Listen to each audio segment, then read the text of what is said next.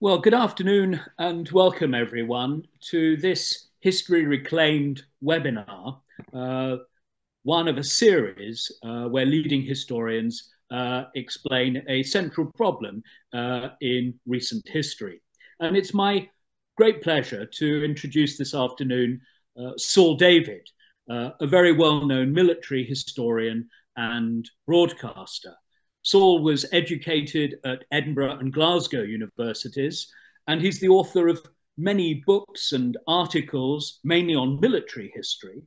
I suppose he's best known for a series of works on the Indian Mutiny, published in 2003, a history of the Zulu Wars, published the following year, and a more general history of imperial wars, Victoria's Wars, the Rise of Empire, in 2007, and all three of those books were published by Penguin. His most recent book, published a couple of years ago, was a history of the Special Boat Service in the Second World War. And he's now at work, indeed finishing, and to be published next year, a study of British airborne forces, parachutists, in the Second World War, to be entitled Sky Warriors. So that's one to look out for. But today, I'm delighted that he's moved back in time to consider the 18th century. And his title for us is The Rise of the British Empire, 1763 to 1815. Saul.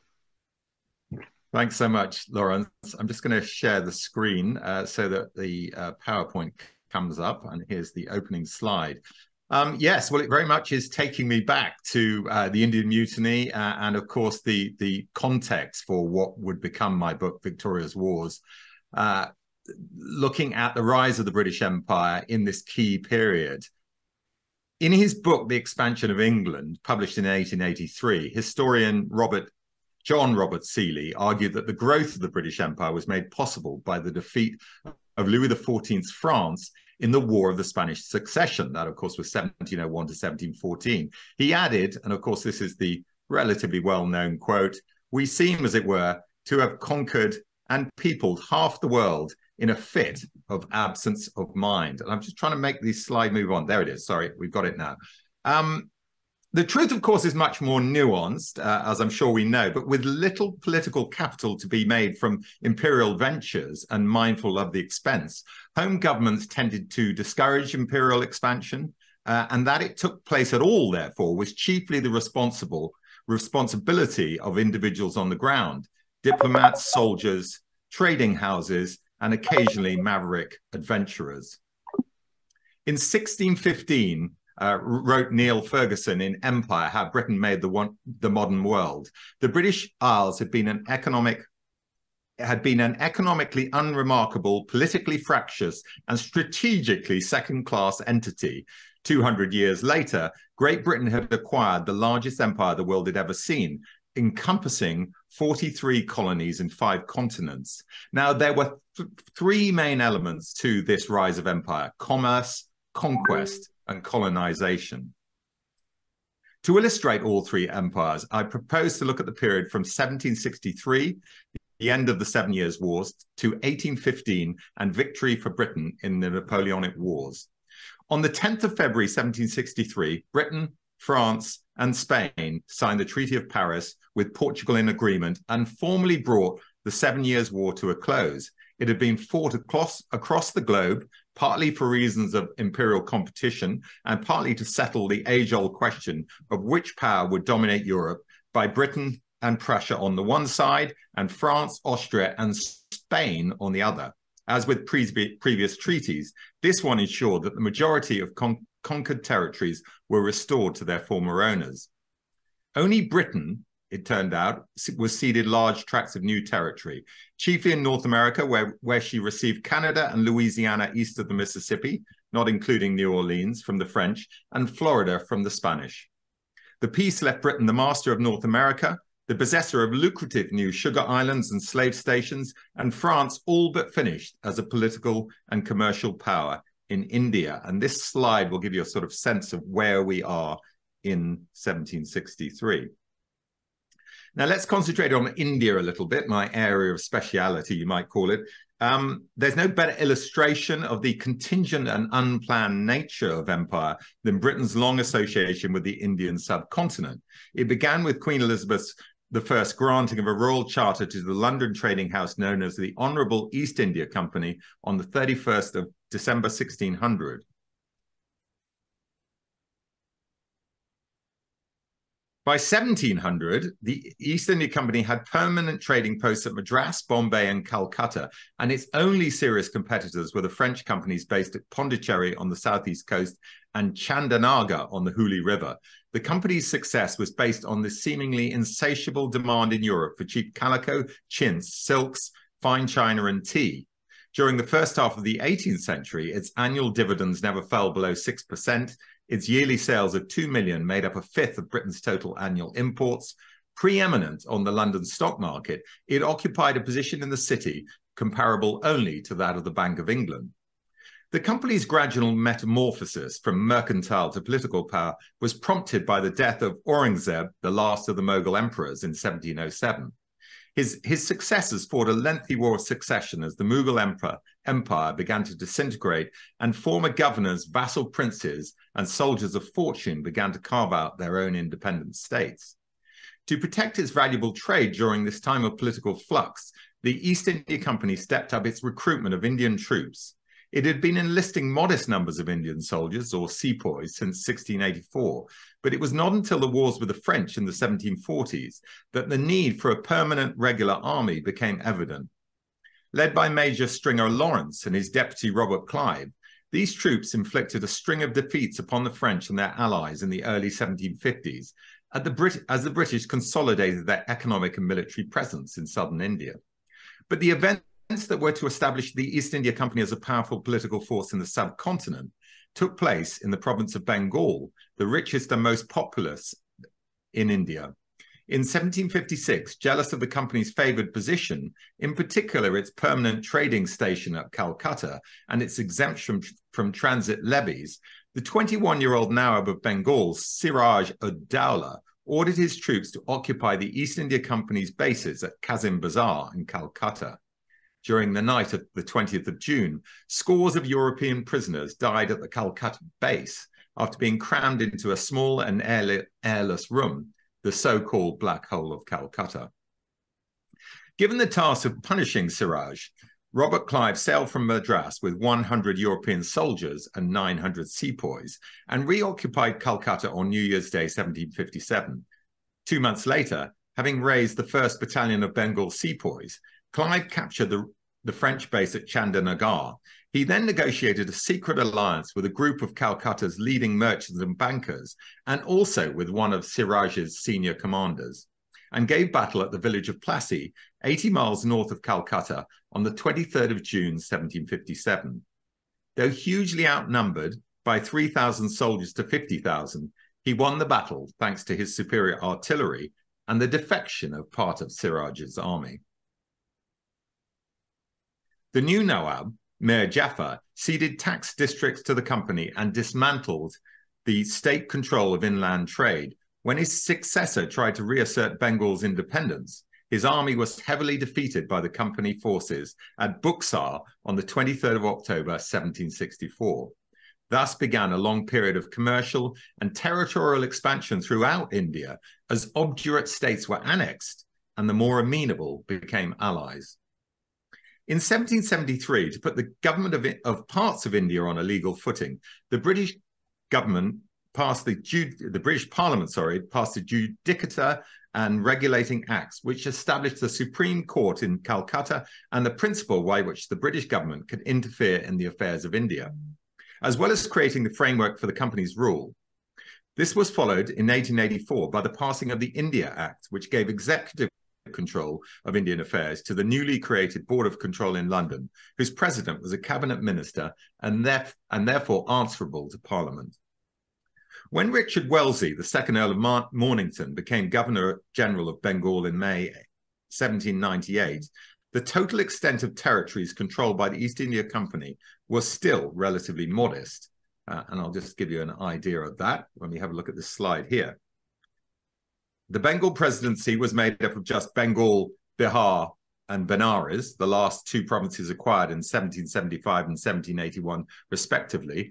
The Bombay presidency was confined to a relatively small area around the city of Bombay, while the Madras Confederacy was little more than a few scattered districts.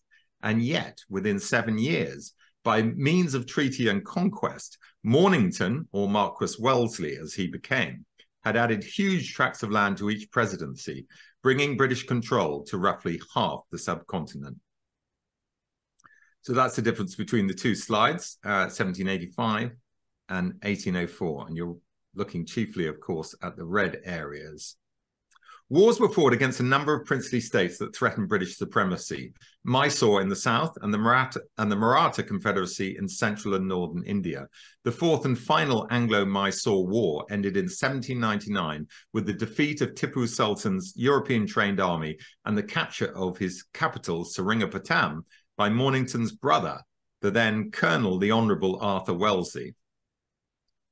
And there's of course, the well-known slide of the last effort and fall of Tipu Sultan by Henry Singleton. Mysore was broken up and the bulk of its territory were annexed by the East India Company. But Wellesley also played a major role in the company defeat of the Maratha Confederacy in a war that lasted from 1803 to 1805, including a crushing victory over the forces of Maharaja Sindhia of Gwalior at Essay on the 23rd of September, 1803. A battle, by the way, that Wellington always felt, Wellington as he became, was his finest victory. Once again, the odds were heavily stacked in the local army's favour, with 50,000 men and 128 guns to Wellesley's 7,022 guns. Yet he decided to attack at Essay because he believed aggression was the only way to defeat a numerically superior Indian foe. Despite suffering a crippling 1,584 casualties, 650 of them British, he won the day by killing and wounding more than 6,000 of the enemy. When asked years later what was the best thing he ever did in the way of fighting, he replied with one word, as I've mentioned: not Waterloo, but Essay. Well, while one part of the empire was expanding in the east, another receded in North America. The ostensible cause, of course, was financial, but this was really about imperial control of white settlers from the metropolitan center. The first successful American colony was established by the Virginia Company at Jamestown in Virginia in 1607. This was followed in 1620 by the arrival of 149 on the Mayflower at Cape Cod in what became New England.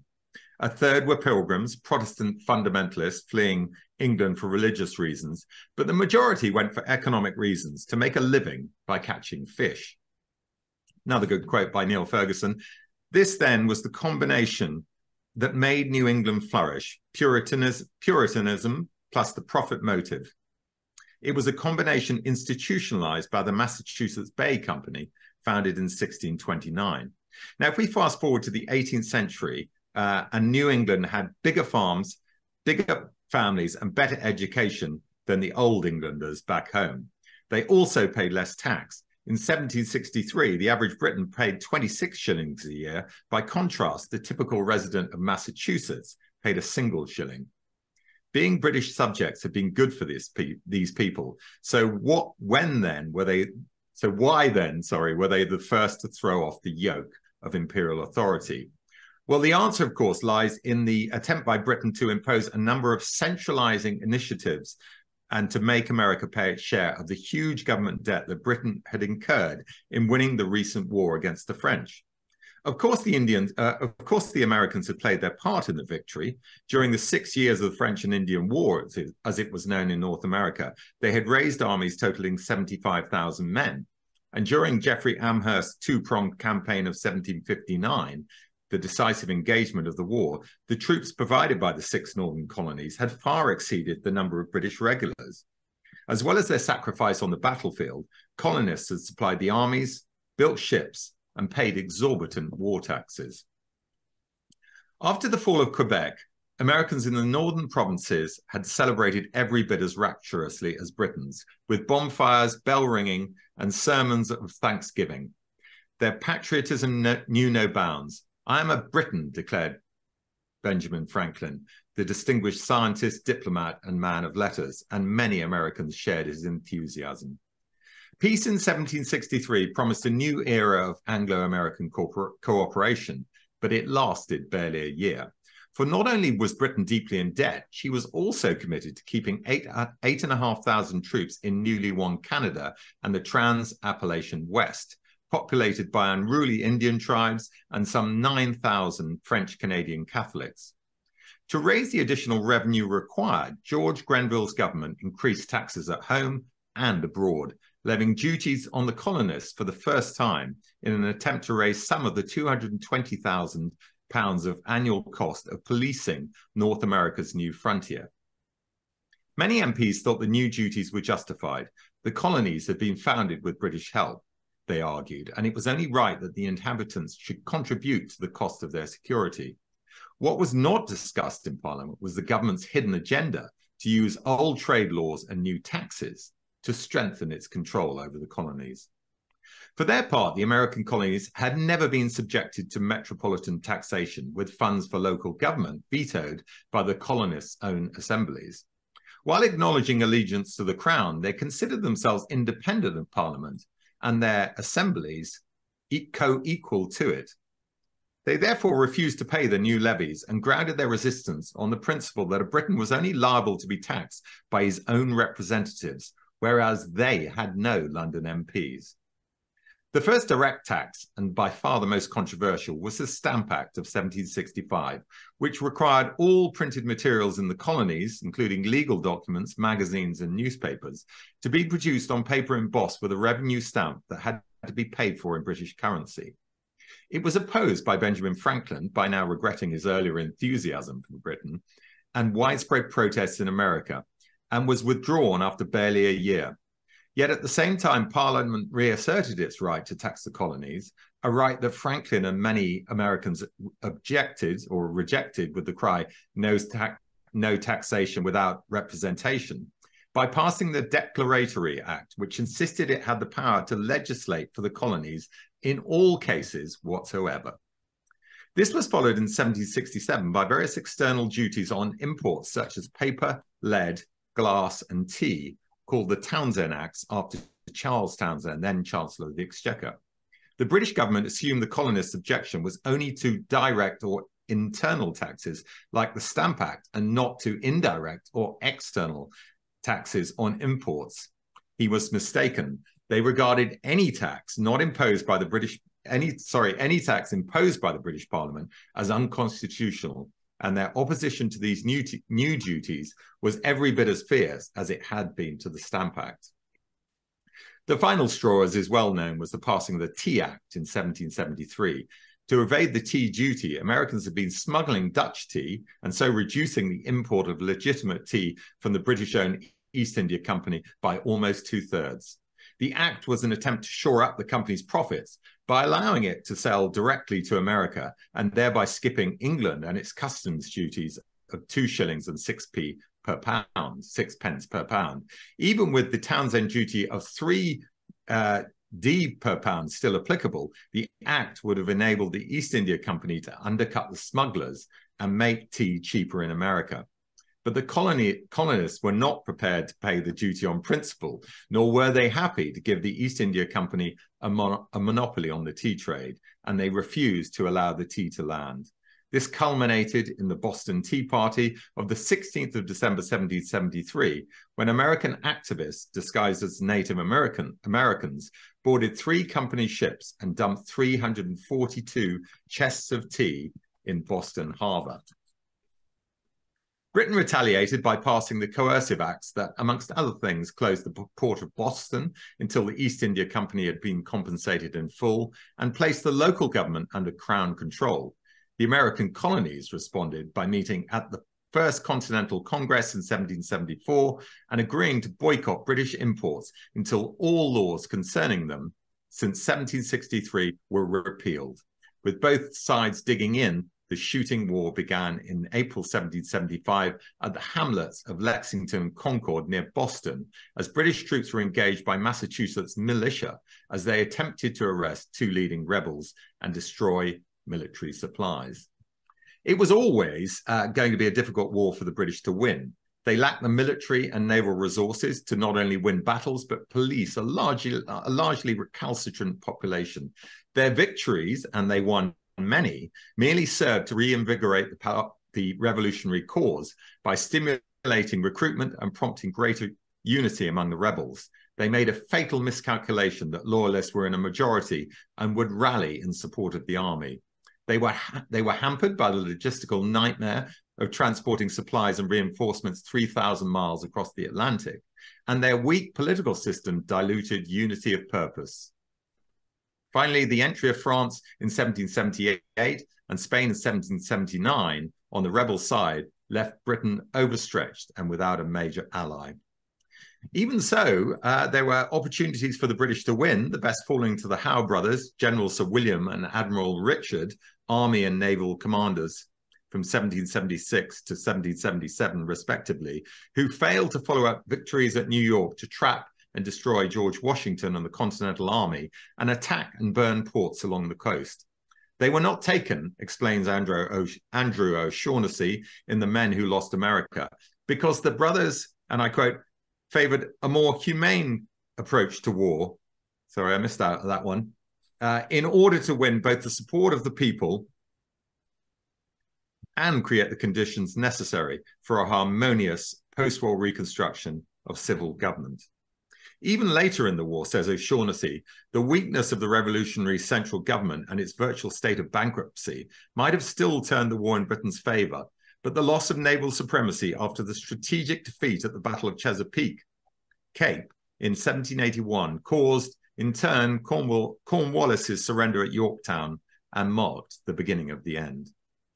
The Treaty of Paris, signed in September 1783, confirmed the independence of the new American Republic, including the Trans-Appalachian West of the Mississippi River and the contested states of Georgia and South Carolina, but not Canada, which remained under British rule.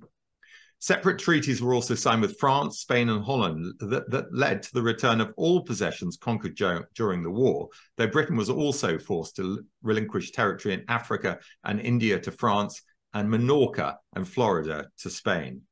The terms of the treaty with France would undoubtedly have been worse had not Britain, in the form of Admiral Hood, defeated de Grasse's French fleet at the Battle of the Saints in April 1782.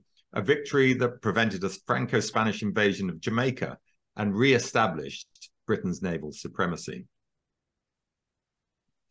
Britain had been attracted to the continents of Asia and America by trade and land respectively. The allure of the third continent, Australia, with its red earth, eucalyptus trees and kangaroos, was for a diametrically different reason, because it was impossibly remote and a natural prison. Thus, within a few years of its discovery by Captain Cook in 1770, New South Wales had been identified as the place to send criminals. Transportation of criminals to the colonies had been in practice since the early 1600s, though it did not become a formal part of the penal system until 1717. For the next century and a half, minor offenders could be transported for 7 years instead of being flogged or branded, while men on commuted capital sentences could be transported for 14 years. By 1777, 40,000 men and women had been transported to the American colonies. With the loss of these colonies, a new repository was required, and Australia seemed to fit the bill. It was also a strategic consideration to settle New South Wales before an imperial rival did so. On the 18th of January 1788, therefore, the first fleet carrying 736 unwanted British convicts, including 188 women, and 210 Marine Guards, reached Botany Bay in Australia. The harsh hinterland was completely unexplored, and yet, within a few years, the dregs of British society had established a viable settlement that would grow into the city of Sydney. The commander of the convict fleet was the first governor of New South Wales was Captain Arthur Phillips, RN. The plan had been to settle in Botany Bay, but a quick reconnaissance caused Phillip to prefer the neighbouring inlet of Port Jackson. "We had the satisfaction," he wrote, "of finding the finest harbour in the world in which 1,000 sail of the line may ride in the most perfect security." For his landing site, he chose a cove 7 miles inside the harbour with good anchorages and level ground. He named it Sydney Cove, in honour of Lord Sydney, the minister in charge of the colony. Forced to rely on an ever-dwindling food ration, life was tough for the early settlers. Some stole food and were hanged, others tried to escape, with one party achieving the second longest open boat voyage in history before it was recaptured on the Dutch island of Timor. Yet by late 1792, when Philip departed, more than 4,000 people had survived the Sydney experiment. Brick houses had been built, land cleared, and trade was beginning to flourish. In 1807, the first consignment of merino wool was shipped to Britain at a time when the Yorkshire cloth industry had just been deprived of its Saxon and Spanish imports. Demand soared, and by 1821, there were 290,000 sheep in Australia. In all, from 1787 to 1853, around 123,000 men and 25,000 women were transported to Australia from crimes ranging from forgery to sheep stealing. Among the convicts were political prisoners, including Luddites, food rioters, Tolpuddle martyrs, and Chartists. Yet unlike the American colonists, Australians stayed loyal to the imperial project, fought for Britain in 2 world wars, and still retain the monarch as head of state today. Just a quick couple of images here. This is the British Empire in 1815, and for a comparison, the British Empire at its apogee, or near its apogee I think was 1922, but here's near its apogee in 1907. It is fashionable, of course, to assert today that no good came out of the British Empire, and needless to say, I do not agree. Of course, imperial sins need to be acknowledged. The empire was never altruistic per se. Britain grew rich on the slave trade, with 3 million of the 10 million or so Africans who crossed the Atlantic before 1850 doing so in British ships. Yet Britain, it should be acknowledged, was just as zealous in trying to stamp out slavery in the 19th century. Other sins include the practice of forms of racial discrimination and segregation that today we would find abhorrent. When imperial authority was challenged, the response tended to be brutal. When famine struck, the reaction was negligent at best. A favourite charge made against the East Company in particular by popular historians such as Shashi Tharoor and William Dalrymple is that its officials were venal and its violent subjugation of the subcontinent an economic disaster for Indians.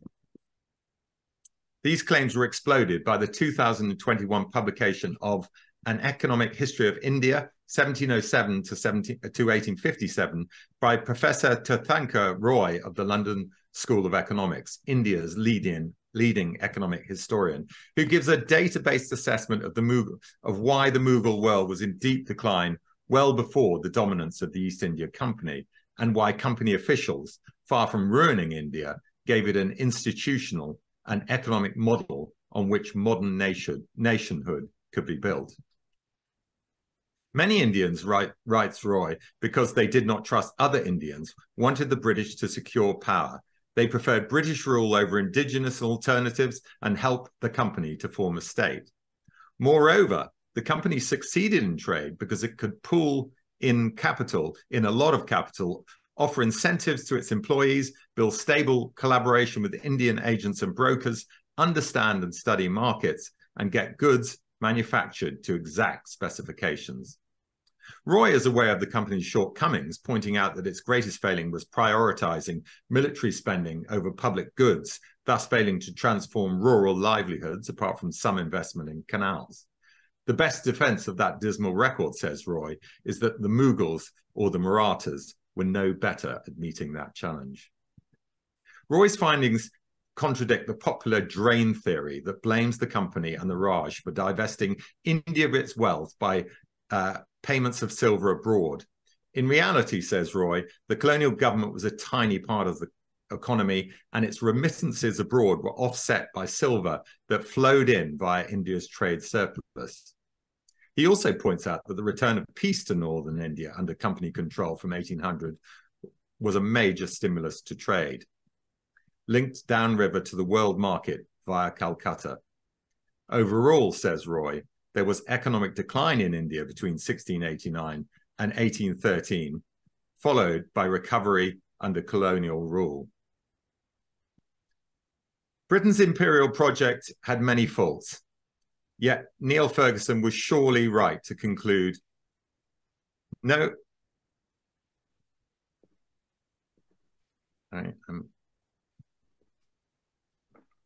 organization in history has done more to promote the free movement of goods, capital, and labor than the British Empire, and no organization has done more to impose Western norms of law, order, governance around the world. Thank you.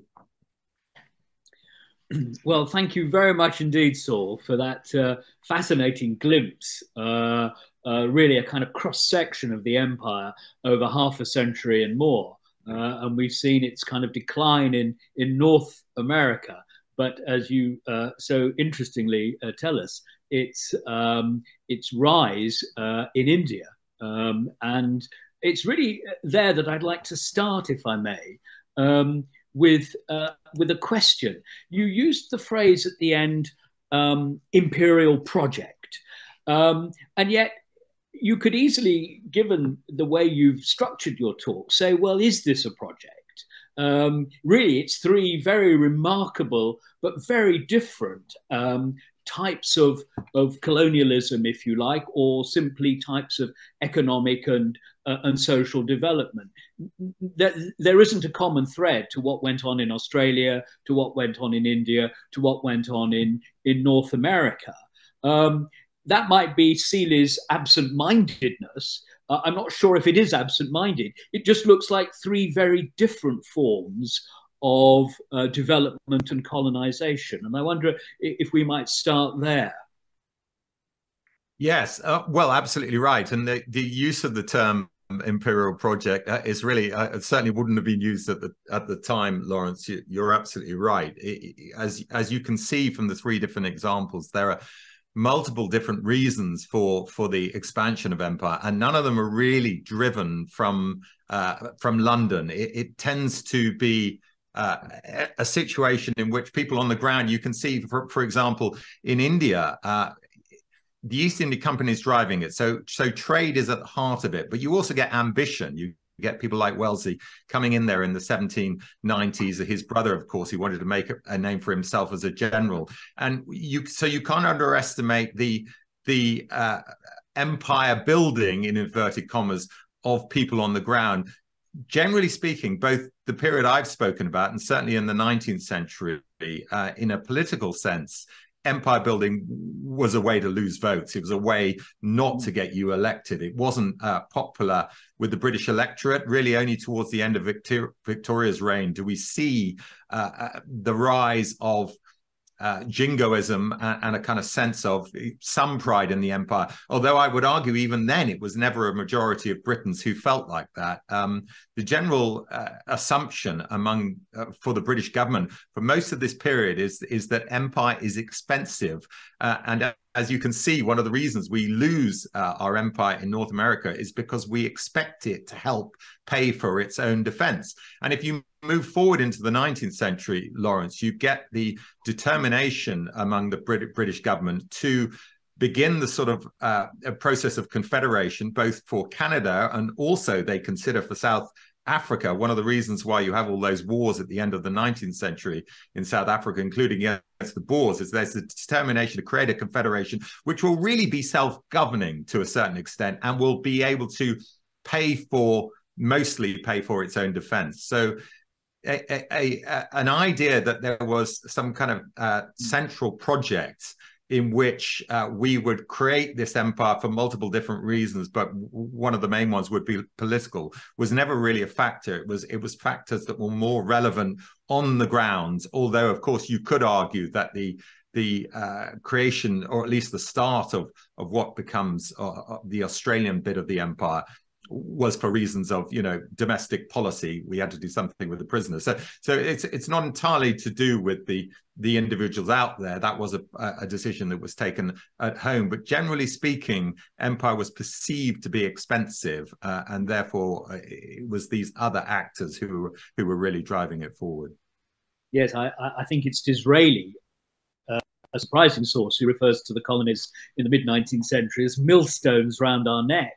And that was a very common view, really, until the 1870s and the 1880s, when empire becomes popular for different reasons, because it's being challenged for the first time by other empires, as it were. But I wonder, actually, if I could press you a little bit on, in a sense, that remarkable point that you and Neil Ferguson and others have made, that in 1615, Britain is a minor power, really, you know, an island off the coast of Europe and not a big player militarily and so forth. 2 centuries later, as you've explained, it is, you know, the dominant force in the world. And ask you, in a sense, as a military historian, perhaps, why you think that should be? What is it that drives this? Is it technology? Is it military expertise? And you talked about Wellington, for example, and his use of sepoy troops and so on. Or is it actually better administration? Although we have the American example of failed administration, you do have the sense that British government is perhaps more in control of these events, or at least more able to organize an imperial project than, say, other European governments at that time. So I just wonder if there's a domestic way of explaining this. Yeah, and well, the answer is there is, and I think it comes down to multiple different things. I mean, one of my earlier books was on the story of the British Army from its creation, really, in the late 17th century to the period we've just been discussing, so the Waterloo. And what you can see as the British Army fights its way around the world is 2 things really underpinning it. Technology, the technological changes, which were, of course, we tended to benefit from being a kind of leading industrial nation.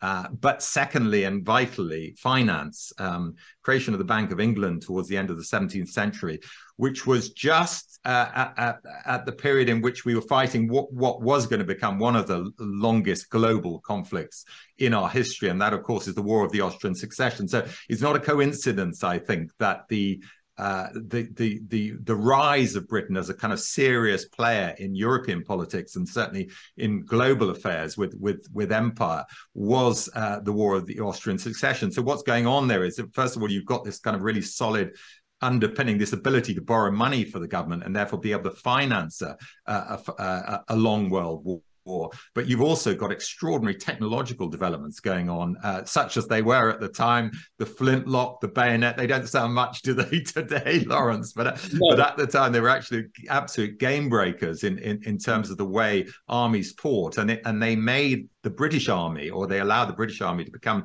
the most formidable on the battlefield and supplant the French, which had always had that reputation from the 17th century, in particular Louis XIV's armies. And so this was a huge, huge change. And of course, allied to all of this, I mustn't forget, as a military historian who tends to specialize in the army, but we mustn't forget the development for the Navy too, and the money. Of course, you know, I refer, of course, to Nicholas Rogers' wonderful books on the Navy. N.A.M. Rogers, Command of the Ocean in particular, absolutely underpins the financial and administrative aspect that allowed the Navy to get, and of course all the tactical and the geniuses. I mean, you know, I haven't even mentioned Marlborough.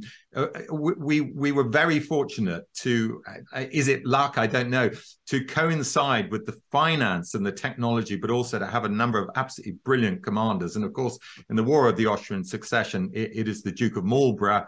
The reason that the Palace of Blenheim is the largest private house in the country is because the nation was very grateful for Marlborough's, you know, almost unbroken run of astonishing military successes over the French and others during the War of the Austrian Succession. So you're right to query whether something was uniquely happening in Britain at that time, but I think the single most important factor was probably finance in all of this, and the ability of British governments from the end of the 17th century onwards to be able to finance wars was, you know, a really important factor.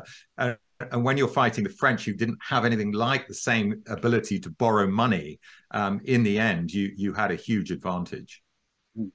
Yes, I wonder also if perhaps the way Britain governs its colonies has some contribution to make to this story of the rise of empire.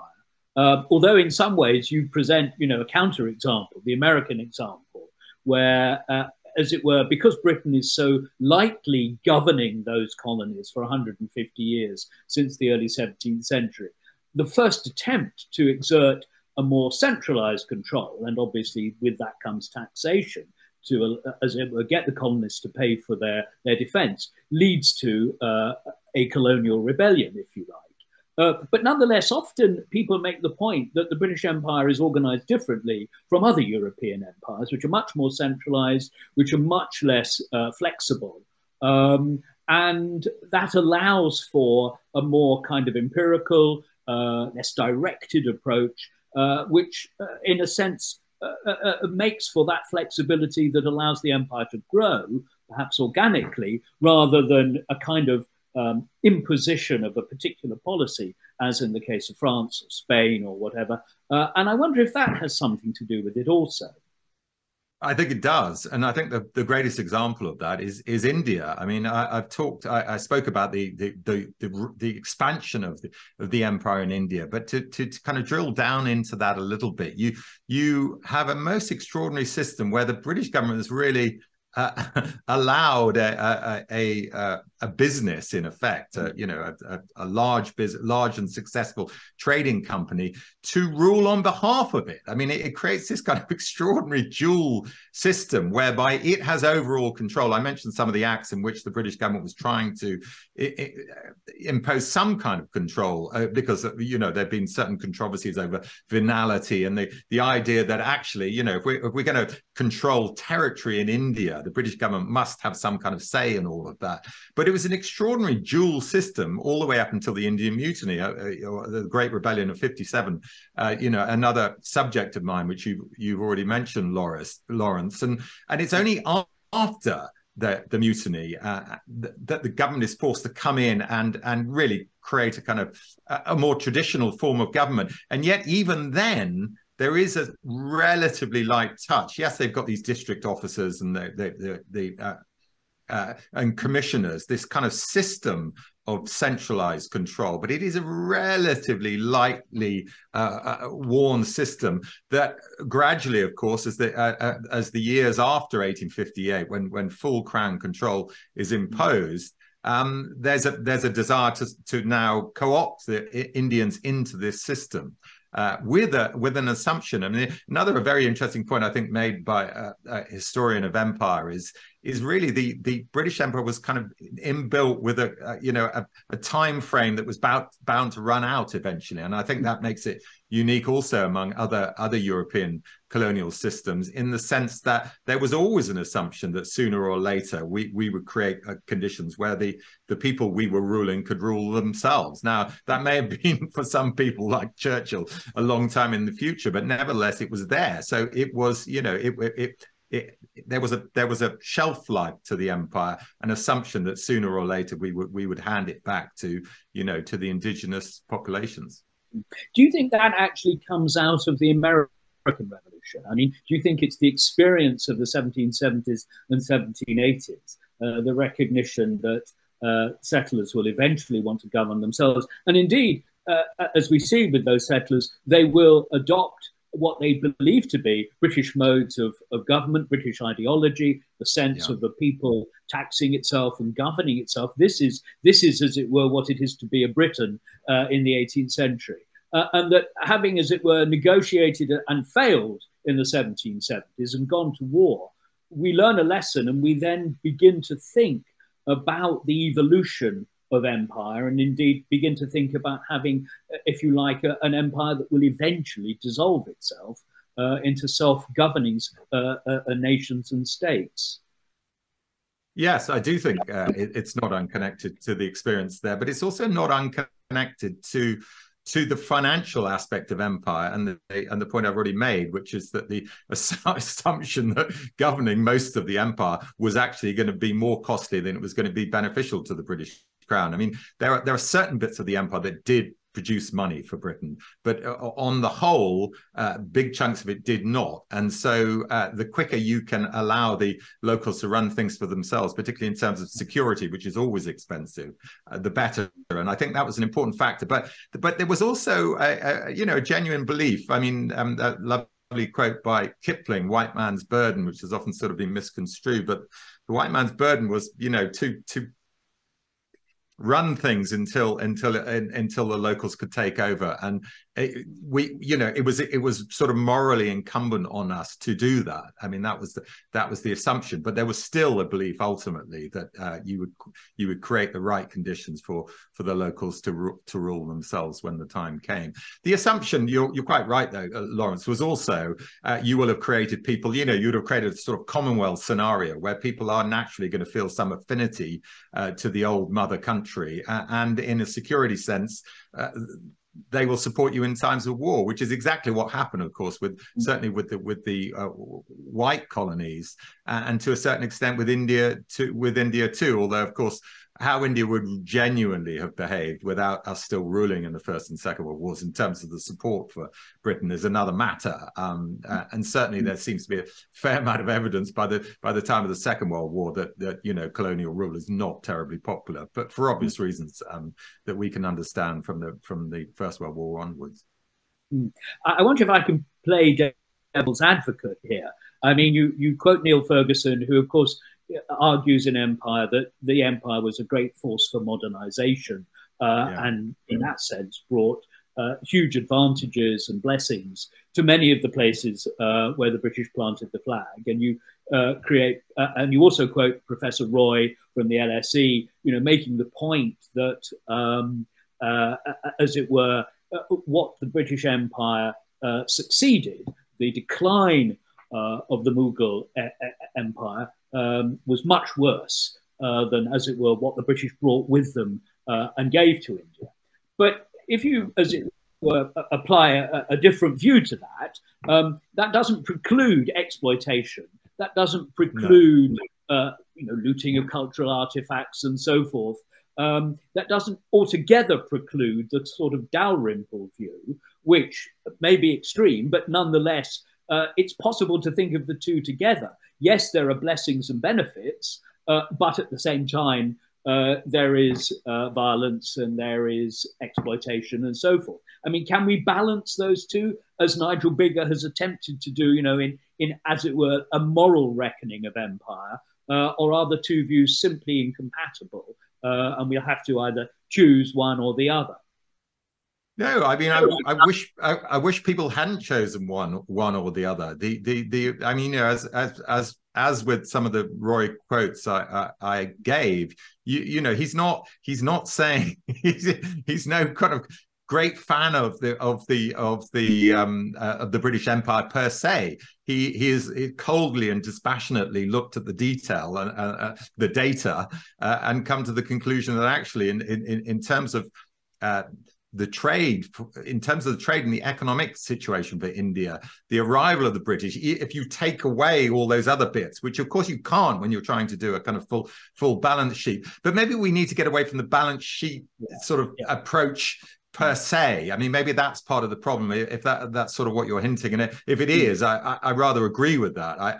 It's certainly, you're certainly not saying one or the other, and you're certainly not saying, well, there was a lot of good as well, and therefore, what's the beef? I mean, frankly, if Britain had been, and of course was, I suppose, at one stage as part of the sort of Norman Empire, the locals then, the Anglo-Saxons would have had every reason to resent the arrival of the Normans, and of course the Normans behaved incredibly brutally. So, I mean, the broader point here is that the nature of empire, I think, because it is imposing its will, whatever a few benefits accrue out of that, will always be resented by a section of the population. What the British that it's ruling, what the British were terribly good at doing is co-opting local elites and soldiers, of course, in the case of India, they paid an awful lot of people to become mercenaries for them. They co-opted the princes at various times to support their rule. And that enabled them to, in one sense, have a veneer of legitimacy. Look, some of the locals are actually supporting British rule, but also to be able to control huge areas without needing vast armies. I mean, the whole point about the British armies is never been that big. I mean, it does make the story of the British Empire the most remarkable, I think probably the most remarkable story in the history of the world. How is this tiny little trading nation with a relatively small army able to control what ultimately becomes a quarter of the world's surface? I mean, the moral element of it needs to be removed to a certain extent. What we're trying to do as historians is understand how it happened, but we also want to be accurate. And so you can condemn aspects of the empire, as indeed I mentioned in my talk, without absolutely suggesting, as some people will do today, as we all know, Lawrence, that there is, it was no good can come. No good ever came out of empire, and that seems to be a pretty facile view to hold, because first of all, world history is about empire, so you may as well throw out the baby with the bathwater, and stop bothering the study of history, frankly. But we do need to not do the full totting up in the end, but just recognize it for what it is. That's frankly that's the approach I've always taken in my history. If you read my Indian Mutiny, I'm no fan of empire in that book. I make it quite plain that there were lots of failings that led to the cause of the rebellion in 57. That the cause, in my view, was very different from the cause that a lot of other scholars have taken. Scholars who have, like William Dalrymple, have cited caste and religion as the main factors is another matter. That's just historians disagreeing. That's what we like to do. But what we don't like to be told is we can't write books about a subject, and we can't really talk about a subject if we're going to do anything other than not criticize it. That is ahistorical in my view. Precisely. And I think that History Reclaimed exists, as it were, to counter the moralization of history. There is a place, there must be a place for telling the story and doing it in a reflective, but nevertheless an empirical and academic and sober way. And I completely agree. And in fact, this discussion we're having draws upon some earlier discussions in this webinar series, where we've talked about the ubiquity of empire. Human history is the history of empires. And indeed, we've considered, the project by Nigel Biggar to, as it were, advance a different view of empire, although he'd be the first to recognize, as he says in his book on empire as a moral reckoning, that he's not writing history. He's actually engaged in a debate and a polemic. But there are those like yourself who write history, who, as it were, want to, as it were, take empire away from that moral framework and tell us what actually happened. And there must be an academic space for that, it seems to me. And it's very important that academics can continue to write and talk about imperial projects, British, French, or whatever, without having, as it were, constantly to look over their shoulders as if what they're doing, depending upon their conclusions, might be considered to be immoral or lacking in a moral dimension. So I think we're in agreement on the need to keep history, as it were, and moralization separate, because they have, as it were, entirely separate roles to play when we think about the academic study of the past. So yes, absolutely, I'm sure we're in agreement. Saul, is there anything that you feel we haven't discussed? Anything more that you would like to add to our session this evening? No, I mean, it's been very refreshing for me, frankly, because as we were chatting before, Lawrence, I've been working on the Second World War in recent books. From a purely selfish and commercial point of view, it's still a conflict. apparently black and white. Of course, it's never as black and white as it seems. People find it very easy to make up their minds about the good and the bad in it, and as a result, it tends to do quite well commercially. It's also the greatest, story in town, so to speak. There's never been a conflict before, and probably never will be again, we hope, that can compare in all its horror and complexity and viciousness. So it is, to make my point, really refreshing actually to go back to some of my earlier work and to look back into the 18th century, because as we all agree, historians will always agree, I think, and anyone who loves history, it's the reason it's so important that we write the type of history that you just been referring to, that we continue to write it, and therefore people continue to read it, is because it informs everything. You can't hope to understand the Second World War without a pretty long tale, a pretty long context leading up to that. And for us to, understand any of the sort of current issues that are troubling the world, Ukraine, Palestine, even Brexit, you need to have a pretty good understanding of British history, but world history more than that. So it's useful for me to remind myself actually that I'm not writing in the vacuum of the Second World War, that an awful lot that's highly relevant has come before it. Yeah. And you used the word there, Saul, complexity. And I think actually that's crucial to the historian's craft, and that perhaps there hasn't been enough focus on complexity when people have come at the past in recent times. And it's our responsibility to remind people of complexity so that we don't rush to simple moral judgments, but actually consider the history in all its dimensions. And I just want to say that I think that's what you've done this evening. I mean, 3 fascinating case studies, each different: North America, India, and Australia, all, as it were, parts of empire in the late 18th century, but each case different. And thus, as it were, we need to get deep into the historical reality of these situations rather than generalize and moralize from afar. So I thank you very much indeed for a fascinating glimpse into imperial history with all its complexity and with all its interest. Thank you very much indeed, Saul David. Thank you. Thanks, Lawrence. Bye-bye.